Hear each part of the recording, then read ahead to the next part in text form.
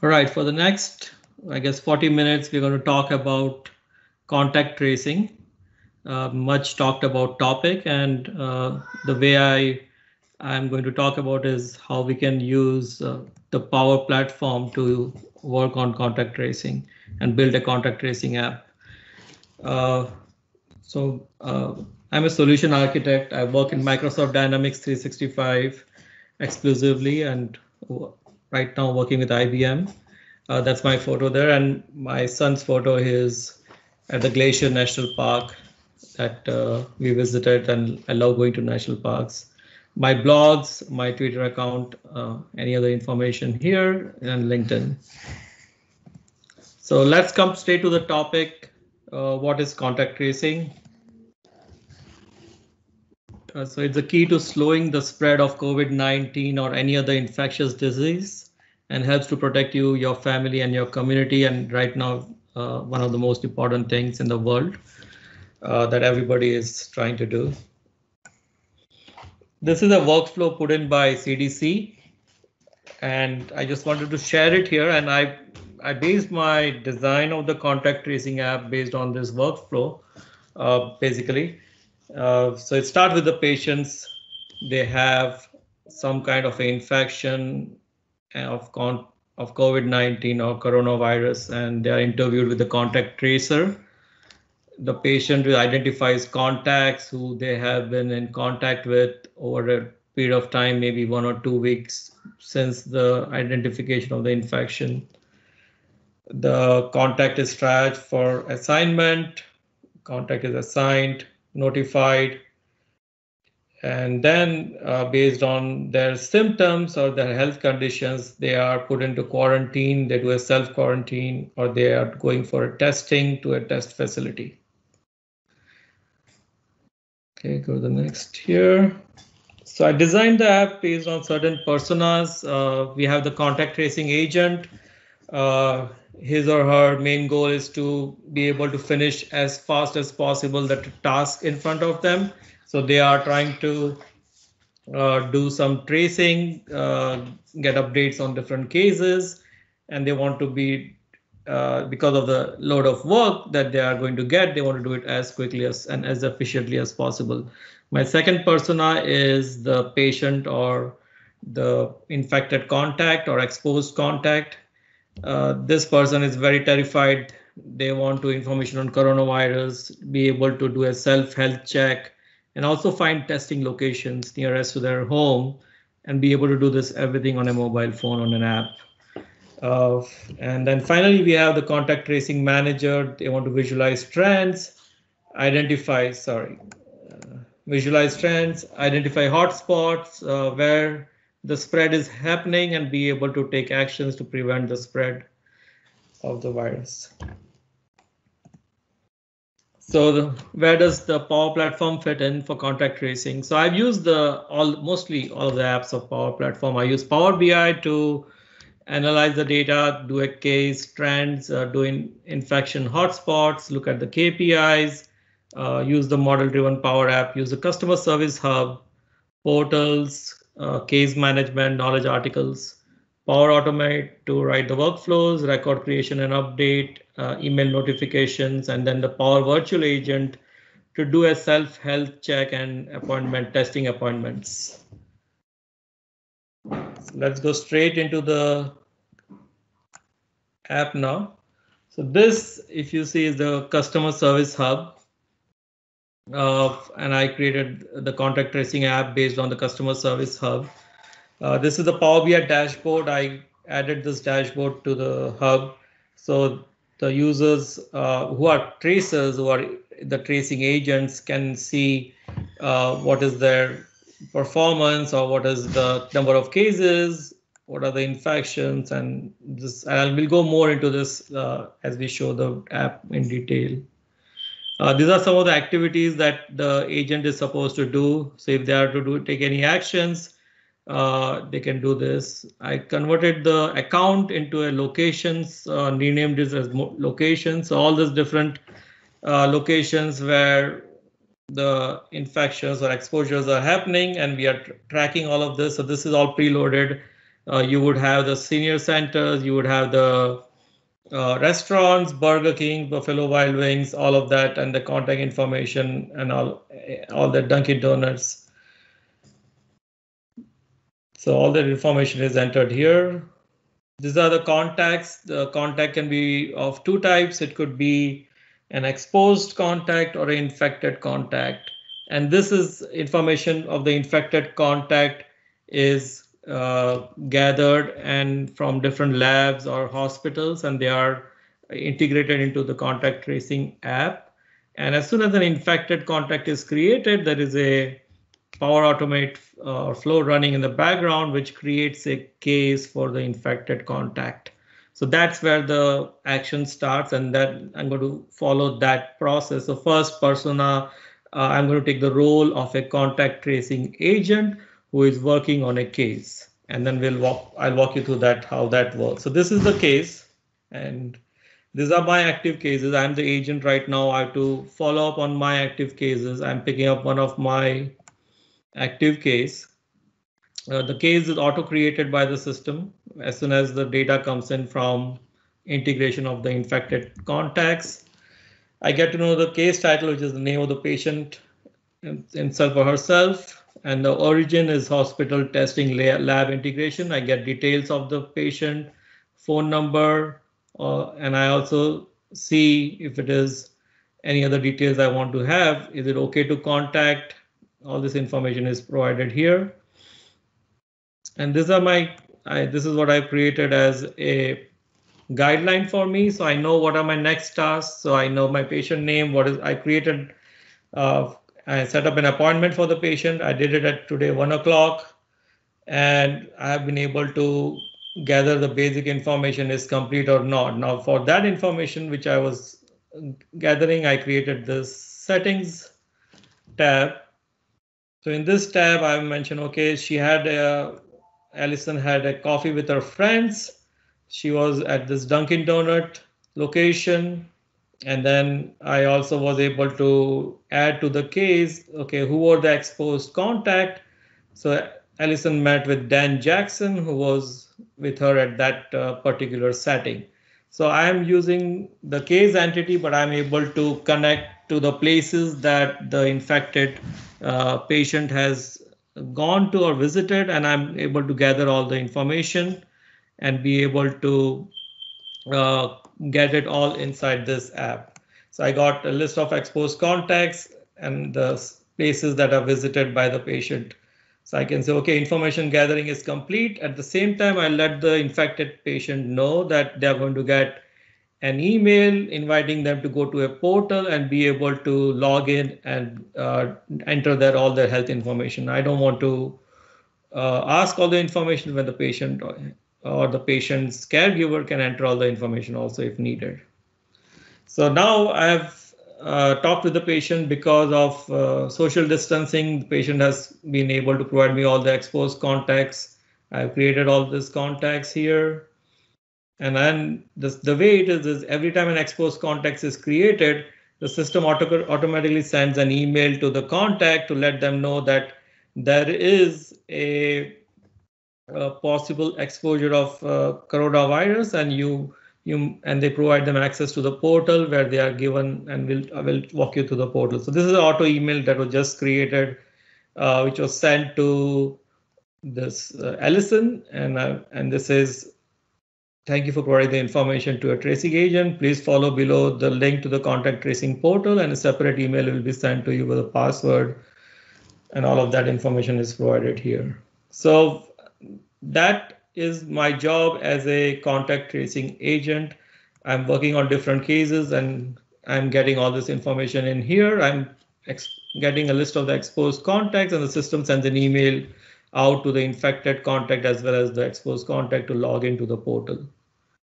So now let me take you to the portal here. So this is the portal. This is a out of the box portal that I've built for the contact tracing app.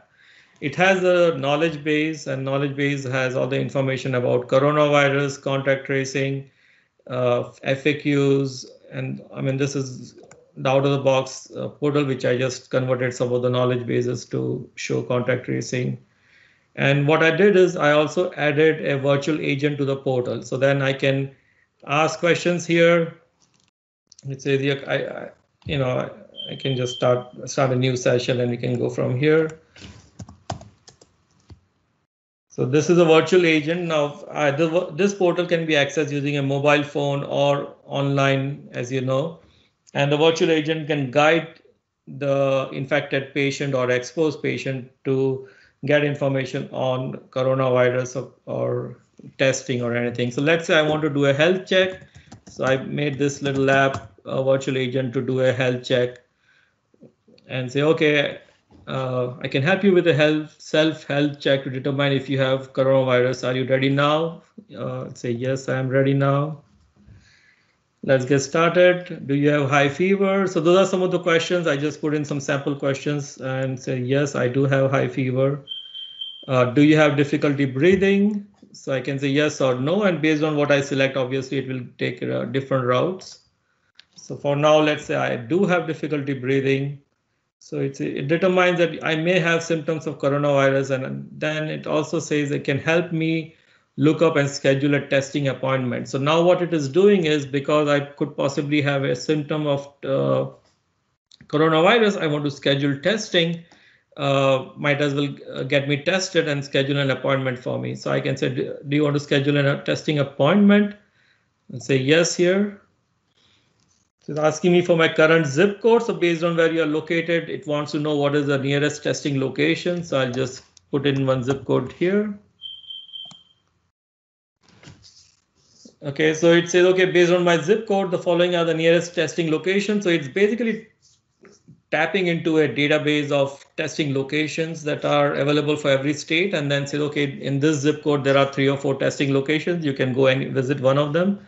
I can pick and choose which one I want to visit. So based on what I feel comfortable with. So I'm choosing Hackensack Medical Center.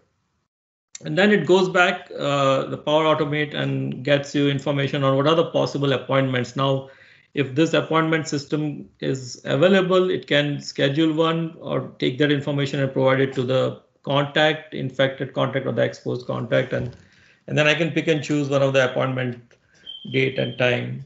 And an email will be sent to me. And I think I'm happy with this, that I was able to log in, talk to the virtual agent, get all the information that I want, and be able to set up an appointment for testing of coronavirus. So all this information that would be required, I'm able to get it using my mobile phone or online. So that's one of the good things for me. So I'm very happy with this. Okay, so all this data comes back here. Let me also show you what other things I have created in this. So if I go to my profile, let me go to the profile page. Okay, it doesn't want me to go there. Okay. So in my profile, I've also added information about myself I can add, and I also created a health history. So I want to know, okay, I want to keep my profile up to date and provide any health history. So if I'm going for any testing, or if there is any of this symptom, if I'm a diabetic or asthmatic, and if I need an interpreter, all of this information can be provided. So based on this, a Power Automate workflow can run, and it can update the case or the contact to priority status. So the status here, which is normal, if I am diabetic or asthmatic, it will change the status to update it to high priority, and then all the high priority cases will be urgently considered because of to take care of the health of the individual. So this is one way of having control over what information you provide. Due to HIPAA, there are a lot of restrictions, but because of COVID-19, we can have the patient provide the information, and the system automatically update the patient case based on what kind of symptoms or what kind of health history they have. So this becomes like a personal private profile, which only the patient or the patient caregiver can enter here. And based on this, we can take action on the back end using Power Automate to update the status or priority for the patient. And this helps the patient to also feel comfortable when entering their information. So this is all in the portal that we created, that I created here, and I can also look into the knowledge base. I can get more details about FAQs for COVID-19, and this is all information I can get from my phone or on the app here. So now coming back to my informations here, all this case as it's moving, it's getting completed. I have reached the exposed contacts and they have entered the information in the system. Now I'm going to go to the next stage.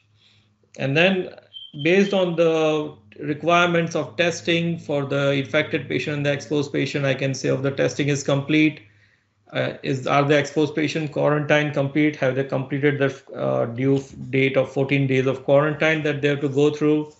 So that information I can enter here. And also finally, what is the status of the patient? Has the patient done self-quarantine in the hospital, recovered at home, or in very rare cases, they could be deceased also. So this app actually helps us in tracking coronavirus and keeping track of the cases, the locations where they are entering, where they are meeting different people, and the different settings. So every setting is entered in here and kept track of by the system. So that way we can then now run reports. So then we can run analytics on this using Power BI, and then we can do any kind of reporting that is required once we have all the information through this app. So I'll show you the Power BI reporting that I've created for this. So let me quickly check if there are any questions on this.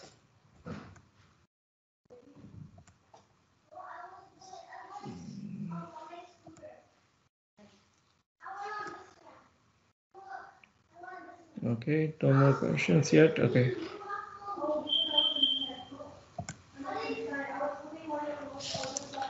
Okay, so this is the dashboard.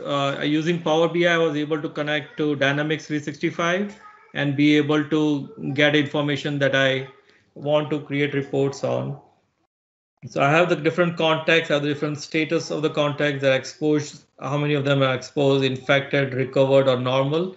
So based on the data collected through the app, I'm able to get the contacts by status report. And I'm also getting the number of cases. I can see the trend. So we can visualize from here what are the trends of the cases that are being entered in the system. And I see that after the 4th of July weekend, which was a big weekend in US, there's a sudden spike in the number of cases. And that has been because of the long weekend as well as a holiday weekend here. So there would be reasons why a lot of cases of coronavirus which were created. So all this analysis we can do using Power BI. Here I have the infection. So now I can visually see what are the locations, and the locations are where we entered when we entered the settings, where the infected patient and had a setting or the location where they visited and probably had exposure. And because of that, we can see that most of those infections are happening at the locations like restaurants and food services, senior care medical center, banks, or financial services, schools, and all of that. So we can go deep down and say, okay, there are certain types of businesses where there are a lot of infections happening. And then the analytics can be run to say, okay, we should take further control on this and be able to, look at how we can minimize the spread of coronavirus at this particular location. So take some action so that the spread is controlled. And then finally, we have the heat map, so to speak. So I have the map for the different places where this infection is happening. So let me expose this further. Then let's drill down to see, okay, so this is, let's say I did more on certain points where we can see where these infections are. So I can go further down. I can see the heat map. I can see the locations where there are infections. More infections are happening. So I see there are a couple of locations in New Jersey where infections are happening and which are more alarming. So I can now further drill down using Power BI and then look at, okay, so this is where I need to look at this. There are 30 cases of exposure being reported at this town or city, and recovered are 10 and infected are 13. So now I'm using Power BI, using the data which I have captured using the app, the contact tracing app, and then I can go and look at all the hotspots, and I can now do my further analysis to say, okay, now this town's numbers are higher than normal, or there is some kind of a issue. We need to now look into this few towns here and see what the problem is and prevent the spread in these locations. So that, in addition to this, I can also use the AI insights that you can get from Power BI. So now I'm using the Power BI data set, and then I'm able to generate insights from here. So I can go here and say, okay, give me some insights in this to get quick insights. Because I did it already earlier, so I don't have much data, but then this runs AI on my data that we have collected through the system, and then says, okay, this is the locations where and New Jersey has more exposures. Restaurants have the highest number of infections being spread. So all these analytics we can do. There is a outlier because on a certain date there are highest number of spikes, and this kind of AI insights we can get from the data that is collected through the app.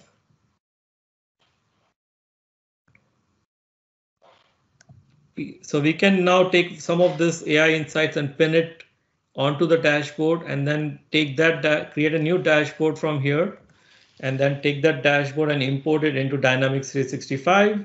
So that further helps us to say, okay, now I can show the dashboard to all the users of Dynamics 365 so they can look at the data and look at the analytics and take further action. So if somebody is asking what are the number of people infected on my zip code or in my location or in this particular location, they can actually provide that information right from this dashboard too.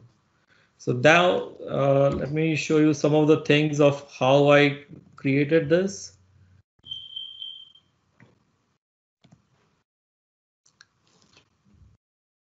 Okay, so this is the portal. I think Danish is going to go further deep down into this, but I'll just briefly show you some part of the portal that we created to.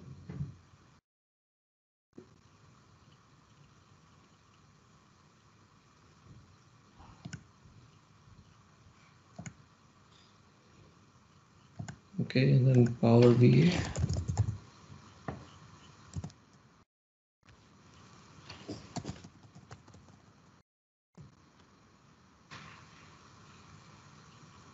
So two things I will show. I will show you the Power Virtual Agent and the portal, and getting that data in there.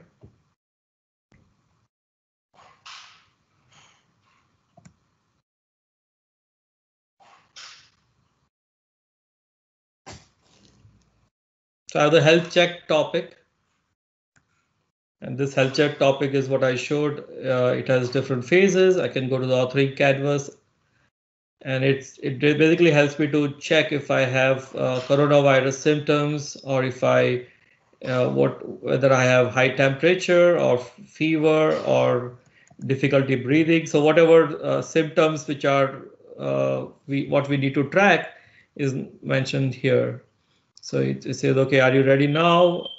And then it says, okay, do you have high fever? And based on the answers given, it also then further says, do you have difficulty breathing?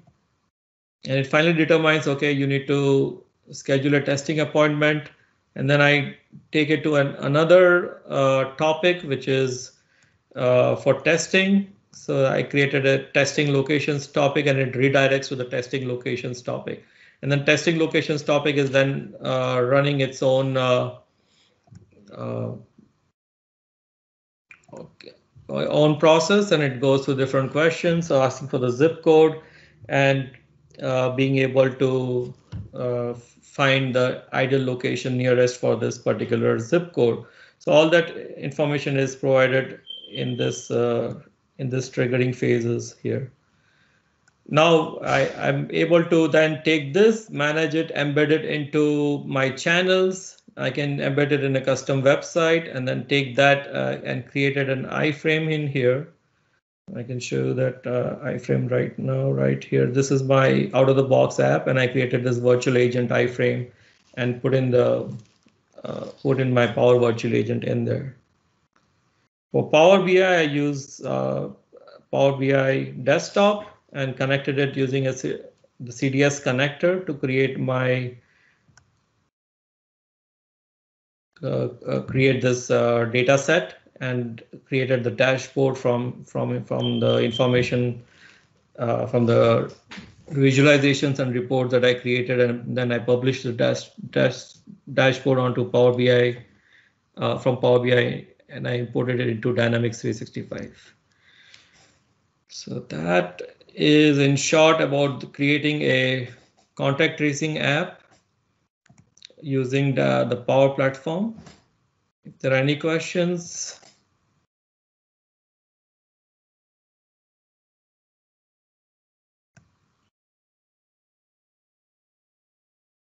Okay, Danish says he's not covering portal, so that's good.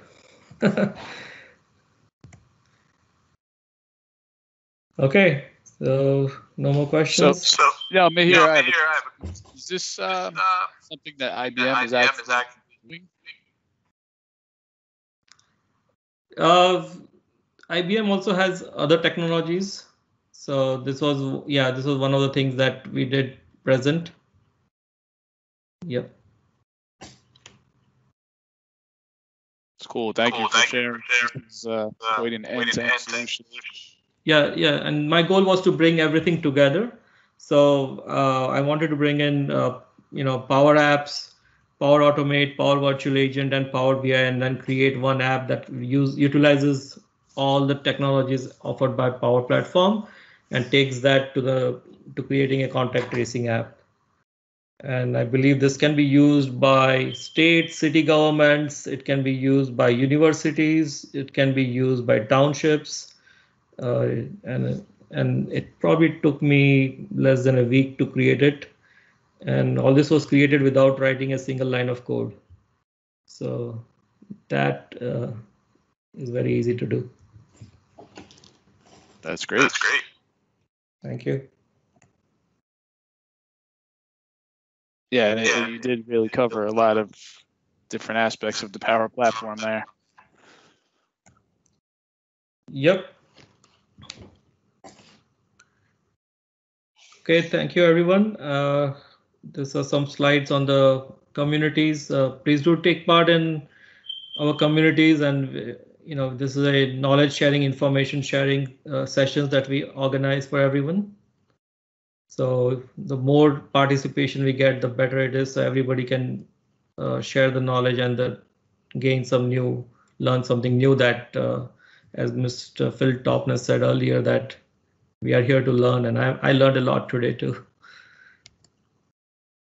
There's a Microsoft Ignite event. It's a digital event that you can log into, and that's it. Thank you, everyone. Thank you, Mihir. Thanks.